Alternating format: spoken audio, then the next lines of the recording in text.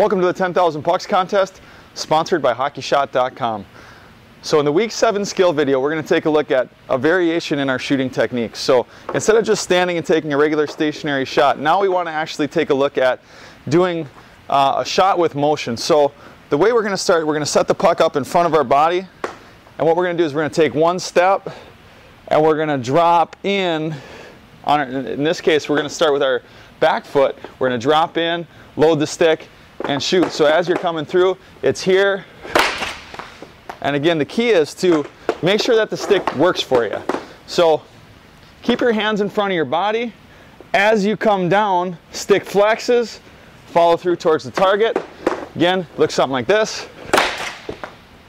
And the reason this shot's important is because in a game, you want to be able to shoot in stride. So this is a sort of a simulation of it, where you're coming in and you're able to snap the puck right away. You can keep the puck on your blade the entire time, or you can leave it in front and step into it.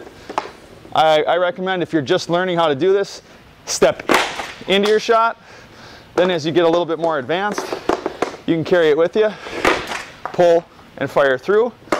And then you can also vary it by actually landing on your strong foot. So I'm a righty, so this would be transferring my weight from my right to my left. It's the same concept. Everything's here. Again, dropping down into it, firing the puck, sitting, coming through, hips open towards the net. And again, just to work on varying the shot type so that when we get back on the ice, we're able to do it in stride.